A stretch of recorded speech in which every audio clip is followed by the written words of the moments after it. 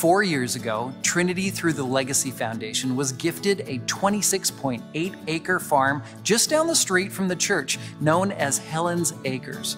Now, if that's news to you, you're probably thinking, what would a church do with a farm? Well, the quick answer is a whole lot of good.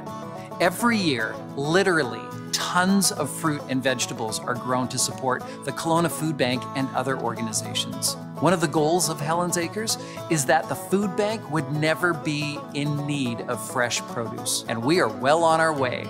This is Darcy Smith, our resident farmer.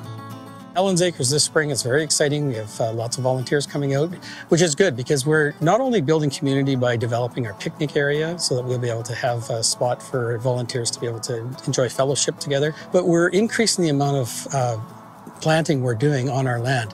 We feel that there's unprecedented demand that our partner, the food bank, is facing, and we want to be there to support them. So we've planted a lot more of our acreage in a lot of staples, potatoes, carrots, onions.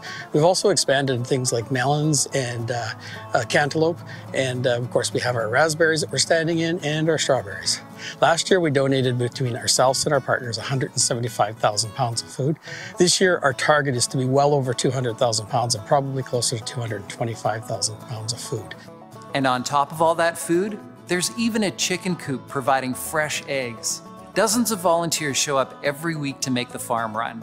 And then just recently, a cool story emerged with Teen Challenge. Now, Teen Challenge is an addictions recovery program that we've had a long partnership with.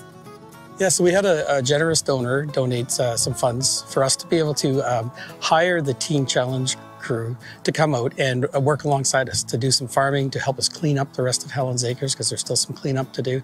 And it helps the Teen Challenge house to be able to finance a lot of the activities there and the programs to help the gentleman to be able to get healed. So when it comes to the side of recovery, it really does help to know that what I'm doing is going to go in to benefit somebody else who may not be quite as fortunate as I am. I love being in the middle of our city, having a quiet, beautiful piece of land that can produce beautiful, wonderful vegetables, berries, and to be able to do this, to be able to support people in need, that just warms my heart.